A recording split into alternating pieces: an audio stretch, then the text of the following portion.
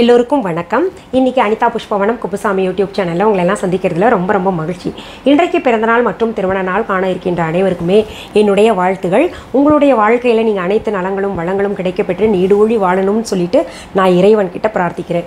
இந்த காணொலியை காண்கின்ற அனைவருக்குமே இந்த நாள் இனிய நாளாக அமையட்டும். இன்னைக்கு இந்த பதிவில் நான் உங்களுக்கு அச்சாரி பிண்டி, அதாவது ஊறுகாய் போன்ற சுவையுள்ள ஒரு வெண்டைக்காய் டிஷ்ஷு செஞ்சு காமிக்க போகிறேன், ரெசிபி செஞ்சு காமிக்க போகிறேன். அதாவது இதை வந்து அச்சாரி பிண்டின்னு ஹிந்தியில் சொல்லுவாங்க. உங்களுக்கு எந்த ஒரு நார்த் இந்தியன் மேரேஜுக்கு போனால் கூட இந்த காய் வந்து இடம் பெறும். நல்லாயிருக்கும், சுவையாக இருக்கும், அந்த ஊறுகாய் டேஸ்ட் இருக்கும் அதில். அதனால் அச்சாருன்னா ஹிந்தியில் ஊறுகாய். இந்த அச்சாரி பிண்டியை தமிழில் எப்படி டிரான்ஸ்லேட் பண்ணுறதுன்னு எனக்கு தெரியல. எப்படி வேணால் நீங்கள் பேர் வச்சுக்கோங்க. அதாவது வெண்டைக்காய் சப்ஜி நான் உங்களுக்கு கொடுக்குறேன். ஊறுகாய் போன்ற டேஸ்ட் இருக்கிற வெண்டைக்காய் சப்ஜி நான் உங்களுக்கு செய்து காமிக்க போகிறேன். இது சப்பாத்திக்கு தொட்டு சாப்பிட்றதுக்கெலாம் ரொம்ப பிரமாதமாக இருக்கும். அப்படி இல்லைன்னா ரச சாதம் வச்சுக்கிட்டு என்ன செய்யலாம், பொதுவாகவே ரச சாதத்துக்கு ஊறுகாய் இல்லை வந்து ஏதாவது கூட்டு இல்லை ட்ரை பொரியல் நல்லா வச்சு சாப்பிட்லான்னு நினைப்போம் இல்லையா. ஊறுகாய் இல்லைன்னா நம்ம இந்த வெண்டைக்காய் பொரியல் செஞ்சு சாப்பிட்டோன்னா அப்படியே ஊறுகாய் மாதிரி இருக்கும். இப்போது நம்ம அச்சாரி பிண்டிக்கு தேவையான பொருள்கள் பார்க்கலாம். வெண்டைக்காய் அதை எடுத்துட்டு இப்படி பாருங்கள், 2 துண்டாக்கிட்டு ஸ்லிட் பண்ணியிருக்கேன், நடுவில் அரிஞ்சிருக்கேன் பாருங்கள். இந்த மாதிரி முழுசாக நம்ம அறியக்கூடாது, கீழே ஜாயிண்ட்டாக இருக்கணும், மேலே இப்படி ஸ்லிட் பண்ணிக்கணும். நான் உங்களுக்கு செய்து காமிக்கிறேன். வெண்டைக்காய் 1/2 கிலோ எடுத்துக்கோங்க. தக்காளி 3 துண்டுகளாக நறுக்கி வச்சுக்கோங்க. அடுத்தது இஞ்சி வந்து ஒரு 2 டீஸ்பூன் போல் வேணும், அதனால் பொடி பொடியாக நறுக்கி வச்சுக்கோங்க. அடுத்தது மல்லித்தூள் 2 டீஸ்பூன், தயிர் 1 கப், வெண்கடுகு, அதாவது கடுகு தோல் நீக்கியதற்கு இல்லையா, சமையலுக்கு பயன்படுத்துவாங்க. இந்த அச்சாரி பிண்டின்னா உங்களுக்கு தெரியும், ஊறுகாய் போல் சமைக்கணும் அந்த வெண்டைக்காய், அதுக்காக அந்த மாதிரி பேர் வந்திருக்கு.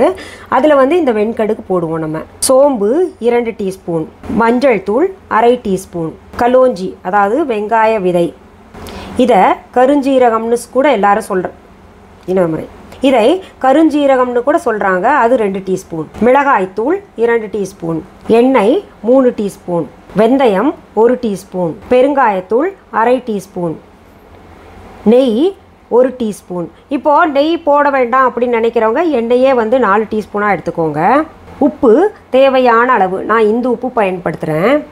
இப்போது இந்த வெண்டைக்காயை நம்ம எப்படி நறுக்கணும்னு பார்க்கலாம். பாருங்கள், இந்த மேலே இருக்கக்கூடிய இதை வந்து நம்ம நீக்கிடுவோம் இல்லையா. நீக்கிட்டு அப்புறம் கீழே இருக்கிறது நீக்கணுன்னா நீக்குங்க, நான் பொதுவாக நீக்க மாட்டேன், நல்லாவே இருக்கும். அது நல்லா இல்லைன்னா தான் நீக்குவேன். இதை 2 துண்டுகளாக நறுக்கிக்கோங்க.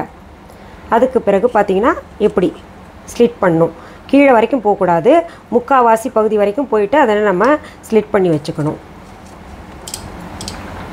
இது எதுக்காக பண்ணுறோன்னா மசாலா எல்லாம் உள்ளே போய் நல்லா சாரும், நல்லா சுவையாக இருக்கும் சாப்பிட்றதுக்கு, அதனால் செய்வோம். இப்போ நம்ம அச்சாரி பிண்டி செய்வதற்கு தேவையான பொருள்கள் எல்லாம் பார்த்தோம் இல்லையா. அதுக்கு வறுக்க வேண்டிய மசாலா பொருட்கள் இருக்குது, அதை நம்ம வறுத்துடலாம்.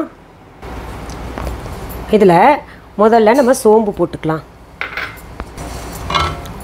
அடுத்தது வெந்தயம் சேர்த்துக்கலாம். தனித்தனியாக வறுக்கணும்னு நினைக்கிறவங்க கூட வறுத்துக்கோங்க, நான் எல்லாத்தையும் ஒன்றா வறுக்கிறேன். இதில் அடுத்தது இந்த வெங்காய விதைகள் கலோஞ்சி இருக்கு இல்லையா, அதையும் சேர்த்துக்கிறேன். கடைசியில் நம்ம கடுகு போடலாம், ஏன்னா கடுகு வந்து வெடிக்கும், அதனால் இப்போ போட வேண்டாம். இந்த 3ஐயும் நல்லா செவக்க வறுத்துக்கலாம். இப்போது இது வந்து செவக்க வறுத்தாச்சு பாருங்கள். அதில் மேலாக அடுப்பை அணைச்சிக்கிட்டு அப்புறம் இந்த வெண்கடுகு போட்டு கொஞ்சம் கிளறி விடுங்க. நம்ம அடுப்புலேயே பற்ற வச்சுக்கிட்டே நம்ம செஞ்சோன்னா அது நல்லா வெடித்து நம்ம முகத்துல எல்லாம் தெரிக்கும். அதனால் வாணலி சூட்லேயே இந்த வெண்கடுகு வந்து வறுத்துடலாம். இப்போ நான் அடுப்புலேருந்து இறக்குறேன். அப்புறம் ஆறுன உடனே மிக்ஸி ஜாரில் போட்டு நல்லா அரைச்சி எடுத்துக்கோங்க. குறகுறப்பாக இருந்தால் கூட போதும், ரவை பதத்தில் இருந்தால் கூட போதும். இப்போ பாருங்கள், மிக்ஸி ஜாரில் அரைச்சது இந்த நேரத்தில் எடுத்தாச்சு. குறன்னு இருக்குது, போதும். இது ரொம்ப நைஸாக இருக்கணும்னு வேண்டாம். அடுத்தது வாணலியை அடுப்பில் வச்சுக்கோங்க.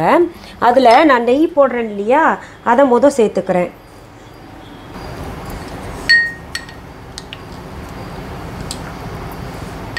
நான் ஏற்கனவே சொன்னது போல் நெய் வந்து ஆப்ஷன் தான், வேணுன்னா போடுங்க, இல்லாட்டி பிரச்சனை இல்லை. 2ம் கலந்தால் கொஞ்சம் நல்லா மணமாக இருக்கும், நெய்யும் எண்ணெயும். நெய் உருகிருச்சு. அடுத்தது நான் எண்ணெயை சேர்க்குறேன். எண்ணெயும் நெய்யும் சூடானதும் நம்ம இஞ்சியை சேர்த்துக்கலாம். இதில் அதை வதக்கலாம். இஞ்சி பச்சை வாசனை போன உடனேயே நம்ம வந்து பெருங்காயத்தூள் அதில் சேர்த்துக்கலாம்.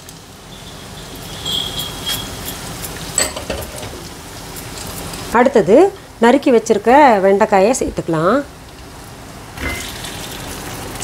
அடுத்தது இதில் உப்பு சேர்த்து வெண்டைக்காயை ஒரு 2 நிமிஷம் கொஞ்சம் சுருங்க விடலாம். சீக்கிரத்தில் வெந்துடும் இல்லையா வெண்டைக்காய், அதை 2 நிமிஷம் மூடி வைக்கலாம்.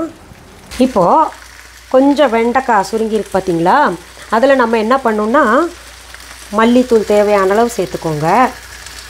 நான் சொன்ன அளவு சரியாக இருக்கும். அப்படி உங்களுக்கு கம்மியாக வேணும் மசாலாலாம் அப்படின்னு நினச்சிங்கன்னா குறைச்சிக்கலாம். மிளகாத்தூள் நல்லா காரசாரமாக வேணால் ஃபுல் தூள் கொட்டிக்கோங்க, அப்படி இல்லைன்னா குறைச்சிக்கோங்க. மஞ்சள் தூள் இதையெல்லாம் போட்டு நல்லா கிளறி திருப்பி விட்டு நம்ம இதில் தக்காளி சேர்த்துக்கணும். இப்போது தக்காளி சேர்த்து நம்ம மூடி வச்சிடணும். இந்த தக்காளி ஜூஸ்லேயே வெண்டைக்காய் வேகணும். அதனால் சிம்மில் வச்சு விட்ருங்க. இப்போது மூடி போட்டு மூடி வச்சிட்றேன். அடுத்தது நம்ம இந்த மசாலா அரைச்சோம் இல்லையா மிக்ஸி ஜாரில், அதை கொஞ்சம் போட்டுக்கலாம். தேவையான அளவு போட்டுக்கோங்க. நான் கொஞ்சம் கூடவே அரைச்சி எப்போவுமே வச்சுப்பேன் பாட்டிலில். மசாலா தூள் போட்ட பிறகு நம்ம சிம்மில் வச்சு நம்ம மறுபடியும் மூடி வைக்கணும். நல்லா அந்த மசாலாலாம் இதில் இறங்கணும். அடுத்தது நம்ம தயிர் சேர்த்துக்கணும். இதில் கிளறி விட்டு மறுபடியும் நீங்கள் மூடி வைங்க. ஒரு நல்ல ஒரு பதத்துக்கு வரணும். நீங்கள் இந்த பொரியலை பெரும்பாலும் அந்த நார்த் இந்தியன் கல்யாணத்துக்கு போயிருந்தீங்கன்னா அங்கே சாப்பிட்ருப்பீங்க. இப்போ இது செஞ்சு சாப்பிட்டு பார்த்தீங்கன்னா உங்களுக்கு நினைவுக்கு வரும், இது சாப்பிட்ருக்கோமே ஆல்ரெடி அப்படின்னு. இப்போ மூடி வச்சிடலாம். இந்த தயிரில் இருக்கக்கூடிய மாய்ஸ்டெல்லாம் வரட்டும். இந்த தயிர் இப்போது தான் பார்க்குறக்கு இந்த நேரத்தில் இருக்குது. அப்புறம் பார்த்திங்கன்னா கொஞ்சம் நேரத்தில் அந்த தயிர் நிறம் போயிடும், பார்க்க அழகாக இருக்கும். இப்போ பாருங்கள் டெக்ஸ்சர் மாறிடுச்சு பார்த்தீங்களா. அந்த தயிருடைய இது கொஞ்சம் தான் நிற்கிது. நல்லா ஜென்டலாக திருப்பி விட்டு நம்ம அடுப்புலேருந்து இறக்கிடலாம். அடுப்பு அணைச்சிட்றேன். நம்ம இப்போ அச்சாரி பிண்டி எப்படி செய்கிறதுன்றது பார்த்தோம் இல்லையா. ரொம்ப எளிமையானது, சுவையை தரக்கூடியது. நம்ம வெண்டைக்காய்னோடனே அது வறுவல் செய்யலாமா இல்லை வெண்டைக்காய் மண்டி வைக்கலாமா அப்படின்ற ஒரு சிந்தனை இருக்கும்.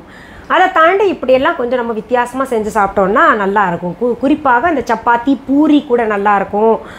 அது செஞ்சு சாப்பிட்டு பாருங்கள். இப்போ நான் உங்களுக்கு இந்த சப்பாத்தி எங்கள் வீட்டில் தினமுமே செய்வோம் இல்லையா, அது கூட செஞ்சு சாப்பிட்றேன். எக்ஸலண்ட் டேஸ்ட்டுங்க. அதாவது இந்த ஊறுகாய் இருக்கு இல்லையா, அது போலவே இருக்கும், நல்லா இருக்கும். என்ன நீங்கள் எக்ஸலண்ட்டாக இருக்குதுன்னு சொல்லிட்டு ஒரு வாயோடு நிறுத்திட்டீங்க அப்படின்னு நினைப்பீங்க. இப்போ இருக்கிற சிச்சுவேஷன் அந்த மாதிரி இருக்குது. இந்த கொரோனா வைரஸின் தாக்கம் அதிகமாகிக்கிட்டே போகுது நம்ம தமிழ்நாட்டில். இதை பார்க்குறவங்க கூட நிறைய பேர் எனக்கு கமெண்ட்டில் போட்டிருந்தீங்க, மேடம் நீங்கள் இந்த மாதிரி ஒரு சூழ்நிலையில் இப்படி சாப்பாடு விதவிதமாக செஞ்சு காமிக்கிறது சரியா நியாயமா அப்படின்னு. அப்படி சிலர் கேட்குறது கூட ரொம்ப நியாயமானது தான். அதனால தான் எனக்கு திரும்ப உங்களுக்கு இந்த டெம்ப்ட் பண்ணக்கூடாதுன்னு தான். ஏன்னா நிறைய பேருக்கு பார்த்திங்கன்னா இப்போது சில பொருள்கள் கிடைக்கிது, சில பொருள்கள் கிடைக்க மாட்டேங்குது. அப்படி கிடைக்காதவங்களாம் ஏங்குவாங்கல்ல, நம்ம என்ன பண்ணுறதுன்னு சொல்லிட்டு. இப்போ கூட நான் எதுக்காக உங்களுக்கு எல்லாம் செஞ்சு காமிக்கிறேன்னா, இப்போ நிறைய பேர் சும்மா இருப்பீங்க, பொழுது போகாமல் என்ன பண்ணுறதுன்னு தெரியாமல் இருப்பீங்க. அதனால் இது போன்ற ரெசிபீஸ் போடுறத நீங்கள் என்ன பண்ணுங்கள், எழுதி வச்சுக்கோங்க, குறித்து வச்சுக்கோங்க. இல்லை பொருள்கள் கிடச்சா இப்போ குடும்பத்தோடு எல்லோரும் இருப்போம். வெளியூர்லேருந்து வெளிநாட்டிலேருந்தெல்லாம் நிறைய குடும்பங்களில் கணவர் திரும்பி வந்திருப்பாங்க. அவங்களுக்கு மனைவி விதவிதமாக இந்த நேரத்தில் செஞ்சு போட்டால் நல்லது தானேன்னு சொல்லிட்டு தான் உங்களுக்கெல்லாம் அந்த நல்ல எண்ணம் தான். எனக்கு உங்களுக்கு இந்த மாதிரி செஞ்சு ஒரு டெம்ப்ட் பண்ணணும் இல்லை சாப்பிட்டு காமிக்கணுன்றதே என்னுடைய நோக்கம் கிடையாது. என்னுடைய நோக்கமெல்லாம் ஏதாவது நீங்கள் கற்றுக்கணும், பொழுதை நம்ம சிறப்பாக அந்த பொழுதை கழிக்கணும் அப்படின்றதான். ஒரு விஷயத்தை கற்றுக்கிறது பார்த்திங்கன்னா என்றைக்காவது நமக்கு அது கை கொடுக்கும். வீட்டில் கை கொடுக்கலைனாலும் பரவாயில்ல, நம்ம வீட்டில் இருக்கக்கூடியவங்களுக்கு சமைச்சு போடுறதுனால நல்ல பாராட்டு பெறலாம், அவங்க ஆரோக்கியம் வலுப்பெறும். இத்தனை விஷயங்கள் இருக்குது ஒன்று செஞ்சேன்னா அதுக்கு பின்னாடி. நான் எதுவுமே யோசிக்காமல் செய்ய மாட்டேன். அதனால் நீங்கள் தவறாக நினைக்காதீங்க. நீங்கள் இப்போ கற்று வச்சுக்கோங்க, கிடைக்கக்கூடிய பொருளை வச்சு நீங்கள் செஞ்சுட்டு வாங்க. கிடைக்காத பொருளுக்கு நீங்கள் ரெசிபீஸ் பழகிக்கோங்க, குறித்து வச்சுக்கோங்க. பிறகு கூட கிடைக்கும் பொழுது நீங்கள் செஞ்சுக்கலாம். நமக்கு இந்த நிலை கட்டாயம் மாறுங்க. இது நிரந்தரமானது கிடையாது. நம்முள்ள பல பேர் பார்த்தீங்கன்னா தாம் தோன்றித்தனமாக வாழ்ந்த காரணத்தினால இன்றைக்கி இதெல்லாம் அனுபவிக்கிறோம். நம்ம இன்றைக்கும் போலீஸ் எல்லாம் பார்த்தீங்கன்னா சொல்கிறாங்க, போய் வீட்டில் இருங்க, தனிமைப்படுத்திக்கோங்க, பிரச்சனையை வளர்த்துக்க வேண்டாம், உங்கள் உடம்பை நீங்கள் பார்த்துக்கிறது உங்கள் கையில் தான் இருக்குன்னு அவ்வளோ சொல்கிறாங்க. கேட்குறதில்ல நம்ம. இன்றைக்கி நமக்காக டாக்டர்ஸ் எத்தனை பேர் தெரியுமா உயிரிழந்துகிட்டு இருக்காங்க. டாக்டர்ஸ், நர்ஸ், அவங்களுடைய தங்களுடைய போலீஸ், டாக்டர்ஸ், நர்சஸ், அப்புறம் வந்து இந்த பொது ஊழியர்கள் நமக்கு சுத்தம் பண்ணுறாங்க இல்லையா, துப்புரவு தொழிலாளர்கள், அவங்கெல்லாம் தங்களுடைய உயிரை பணயம் வைத்து நமக்காக செய்துக்கிட்டு இருக்காங்க. நம்ம நல்லா இருக்கணுங்கிறதுக்காக அவங்க செஞ்சுக்கிட்டு இருக்காங்க. அதனால் அதை புரிந்து இயற்கையை மதித்து அவர்களை நோக்கி கையெடுத்து கும்பிட்டு அவர்களை மதித்து நம்ம வாழ்ந்தோம்னா இது போன்ற பிரச்சனைகள் சீக்கிரம் குறையும். அதனால் நீங்கள் தன்னம்பிக்கையோட தைரியத்தோடு இருங்க. எல்லாருமே கற்று வச்சுக்கோங்க. பொருள்கள் கிடைக்கும் போது நீங்கள் செய்து சாப்பிட்லாம். ஏன்னா எனக்கும் நேரம் எப்போ இருக்கோ, நீங்கள் பல நாள்களாக கேட்டுட்ருக்கீங்க சமையல் போடுங்கன்னு. எனக்கும் கச்சேரி இல்லாமல் இப்போ கொஞ்சம் வீட்டில் இருக்கேன் இல்லையா, உங்களுக்கு ஆன்மீக தகவல்கள் கூட இந்த போன்ற சமையலும் செய்து காமிச்சேன்னா உங்களுக்கு பின்னாடி பயன்படும் தான் நான் இது செஞ்சு காமிக்கிறேன். மீண்டும் அடுத்த பதிவில் வேற ஒரு நல்ல தலைப்போடு உங்களெல்லாம் சீக்கிரத்தில் சந்திக்கிறேன். அது வரைக்கும் நன்றி, வணக்கம்.